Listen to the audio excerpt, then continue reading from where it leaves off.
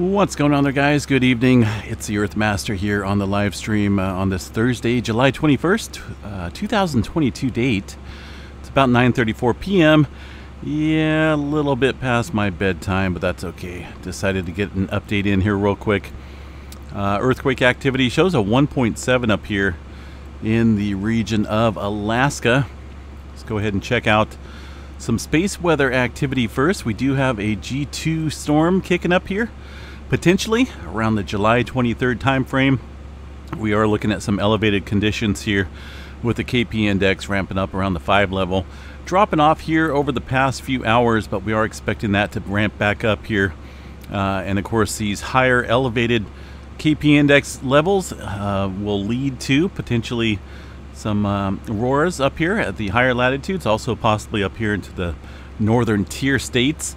Now we are predicting, at least this site is forecasting, a G2 class storm. G2, we hear a lot about G1, right?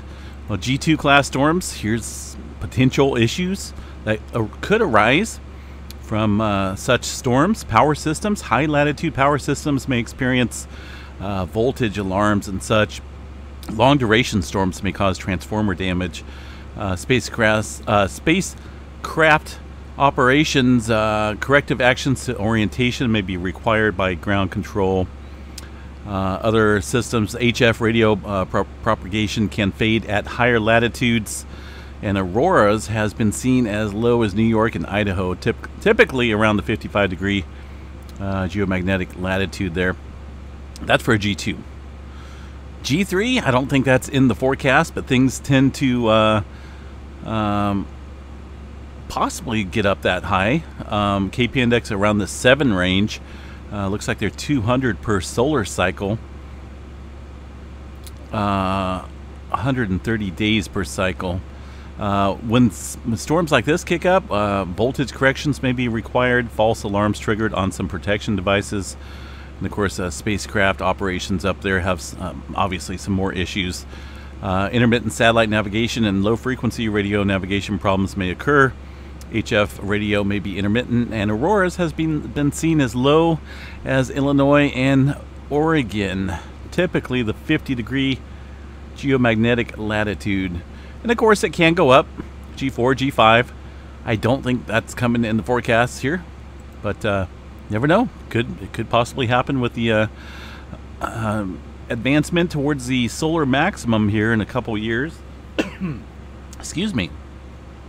All right, so 80% chance here on the July 23rd time frame of seeing those auroras. Mid-latitudes have a 35% chance there for seeing that activity ramp up. Right now, current wind or current solar activity, it looks like it's dropped off a little bit here. Notice the dramatic drop in density, but I expect that to kick back up a little bit here. Speed's still pretty elevated around the 400, 450 range. We're expecting some of that solar wind stream to pop up to around the 800 range, km range. So that's quite the windy conditions. I shouldn't say windy like that because it's not really wind such as we know it, but solar wind. Looking at the solar flare possibilities, those are not of concern currently. Looks like just a very minimal chance of any type of flaring. C flare, yes, around 70% chance. Looking at the X-ray detection chart here, shows a decline though. Notice that we're starting to slip underneath that C flare threshold. The flex data here, it's been pretty consistent and active above that level for a couple days, but now we're dropping lower and lower due to the continual decay of the sunspots. 3059 looks like it may be trying to give off a little bit, but there's not too much activity here that would point towards a much larger flare. 3062 doesn't even have that potential. And then around the bend here, things are looking pretty quiet along the eastern limb. There's that massive coronal hole that was facing us over the past few days. Going to be providing us with quite a bit of amplified storming, as noted here in the 3-day geomagnetic forecast. So we'll keep an eye on that pretty closely. See what kicks up Here's a little article put out by these folks here. Faint full halo coronal mass ejection, the CME, observed early Thursday following an eruption near center disk has been modeled. Forecast is calling for a passage past Earth by late on the day on Friday and into Saturday morning. The solar wind speed is predicted to be quite high, near 800. That's, like I mentioned, pretty high there. And this could jolt our geomagnetic field to the tune, beautiful tune, of at least a minor G1 to a moderate G2 storm conditions at the higher latitude. So we'll watch it and, of course, provide updates here as needed. I think what I'm going to do here on the, well, I'm going to make a couple adjustments on the live stream, switch up the data right now because things are looking kind of minimal for solar flares. So we'll watch the Aurora forecast. All right, moving on. What do we got here? Let's go ahead and check out the latest map here from the USGS. Getting some activity down here in the southern portions here. It looks like a 5.1 in the South Sandwich Islands area. It's been relatively quiet here within this region. A little bit of movement off the coast of Chile from this morning as well. Notice some activity down here along this plate boundary, the Antarctica region, Australia, and the Pacific plate boundary. In the Balleny Islands of 4.9, it's been pretty quiet there. So regions of uptick, have we seen it? It's kind of been a little spotty and just spread out as a whole in terms of earthquake activity recently. The most recent quake shows a 5.2 in the Japan area, down into the Japan Trench at 86.6 kilometers. Of course, that will add further strain and stress up here on the Kuril-Kamchatka Trench and the Japan Trench itself. A lot of times the deeper earthquake movements here trigger more surface quakes soon after these deep quakes. So we'll watch that region closely. Some activity through the Indonesia area and also the Java Trench, but no major uptick that I can see here on the map. Down here in the Vanuatu area, some older earthquake activity, include the 4.9 in the Kermadec Islands area. Those two earthquakes, though, from late last night, early this morning time frame.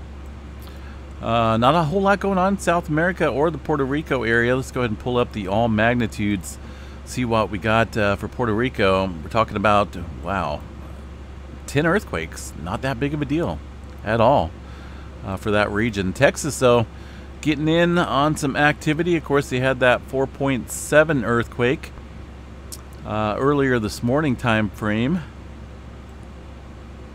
followed up looks like by a couple aftershocks in the upper 2 range. Over here along the west coast, the Ridgecrest area is lighting up like crazy. They did have some what was that, 3.1 near the Alancha area and a 2.7 within this region as well. If we bring up the all magnitudes, this area is swarming pretty good around the Coso volcanic range out here. Getting a little bit of swarming at the depth levels of about, looks like 6 to 7 kilometers or so. There's a couple of them down there around 8. This area has seen some swarming in the past. And, of course, some activity along the fracture zones here of the 2019 earthquakes back on July 4th and July 5th for the Ridgecrest region. Aftershock activity continuing there for many years, I'm sure. Let's see what we got. Some movement, earthquake here around the Garlock Fault Zone, but overall not a whole lot of activity on the Shear Fault. Some movement down south.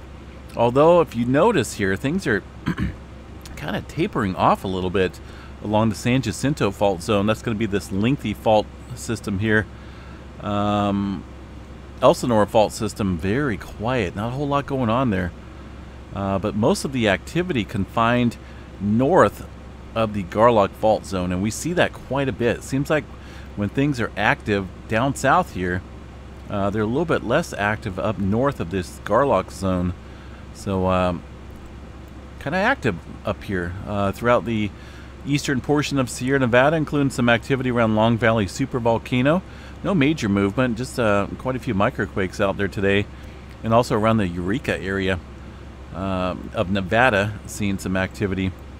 Noticing a little earthquake activity out here along the Macama Fault Zone And up here along the southern end of the Cascadia subduction zone, we'll pull this up here, looking at a few earthquakes. Got to see the list here because they're kind of hiding out there. A couple 2s and a couple 1s down there at around 12 to 18 kilometers deep. That is associated with the Cascadia megathrust area, and that's consistent with subduction zone earthquakes. So little activity kicking up there in Northern California today. Let me check out the tremor map and see what we got going on here. Nothing showing up here for the tremor map. That's kind of odd. No tremors down dip. Yesterday's, let me check out yesterday's map here. We did have some movement, some tremor activity underneath the Eugene, Oregon area, down dip, but that was about it. So not a whole lot going on for earthquake or tremor activity down dip. One earthquake out here in the, oh, I know this one. I think we all know what this one is. That is the not Crater Lake, Newberry Crater. Why was I confused with that for a second? I know where Crater Lake is. I had a little brain issue there for a second. But a little earthquake activity, a negative, in the Newberry Crater, Newberry Volcano. So let's go ahead and check out the seismograph stations up here at that specific volcano there in Oregon and see what we got. There's that one earthquake showing up on the map. We'll see if this seismograph station works here. 3-component broadband station. And wow, yeah, this actually looks pretty decent for tunage. Some very, very small earthquake activity there. Can't really see exactly what's going on up there. Let me check the previous day. I know these are some S waves from a distant earthquake yesterday, and possibly, I can't really see. There's not a whole lot of earthquake activity out there, but this could be some interference around the region. Doesn't look harmonic, doesn't look like volcanic. Just looks like some outside interference. As far as earthquake activity goes at this specific volcano, there's definitely not a lot. Hence the one little quake being reported. All right, moving up to the north, Pacific Northwest. Love the weather up there, but not a big fan of this area. Just a little on the crazy side around Seattle area. Mount St. Helens seen some movement, some microquakes out there today, and some activity as noted on this morning's update around the Seattle fault. Would not want to be up here when this thing goes either. Just a very dangerous region. It's beautiful and the weather is nicer up there, but I don't know. Not a big fan of being in a major damage or hazard zone up there. Let's see what else we got.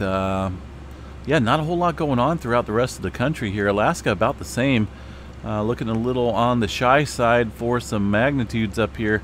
Only a few microquakes throughout the region and a little cluster of quakes out here in this area of the Aleutian Trench.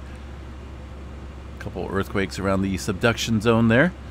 One earthquake right now just coming into the South America area. It looks like a 4.4. This one pretty deep, 184 kilometers showing up here on the USGS map. Like I said, it's been a little while since we've seen a lot of earthquake activity out here. This is over the last week of all magnitudes. Yes, we had some, but it's been very spotty. But that may be changing now. We'll have to keep an eye on that for the South America region. Let's check out the Yellowstone area real quick. See what we got. I don't see a whole lot. There's a whole lot of graphs, but there's a whole lot of nothingness in those graphs. It looks like, upon closer inspection here, a little bit. I mean, I'm talking just a little bit of small, very small microquake activity here, as noted on those thin red spikes. Those little earthquakes did show up over here around Purple Mountain as well, but not as intense, indicating their weakness in the magnitude department. Earthquakes Canada, we'll go ahead and check these guys out here real quick. A lot of folks want to know what's going on up here along the coast of the BC region. Sometimes it's active, sometimes it's not. And today it looks like one of the days that it's not. 1.4 inland near the Pemberton area, BC. Hopefully I pronounced that correctly. Just a little 1.4 at 39 kilometers down there. Aside from that, the majority of this earthquake activity here that you see is much, much older. I'm talking weeks old. Maybe a little couple small microquakes up here into the, looks like just outside the Whitehorse region, and into portions of kind of extending over into Alaska a little bit. But not a whole lot going on up there along the western coast. Eastern coast about the same. Did have some movement up here quite a few days ago off the coast of the Barrington region. 3.1. But aside from that, looks kind of on the quiet side up there, folks. All right, so don't forget we do have that solar activity to watch pretty closely. A G2 storm is, I mean, it's kind of up there. KP index around the 6 range.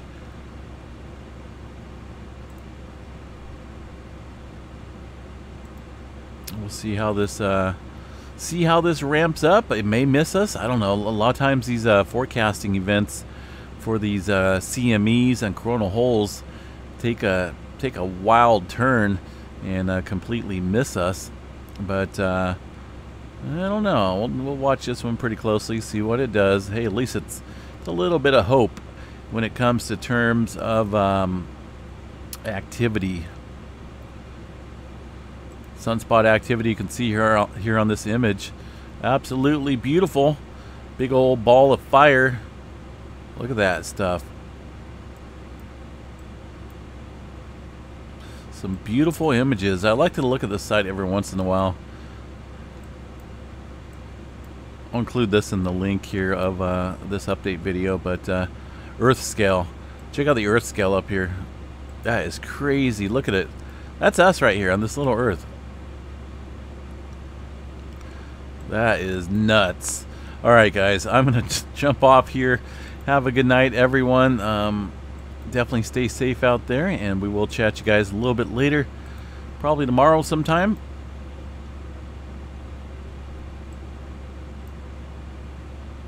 Alrighty, that's about it. Peace out, everyone. Have a good night.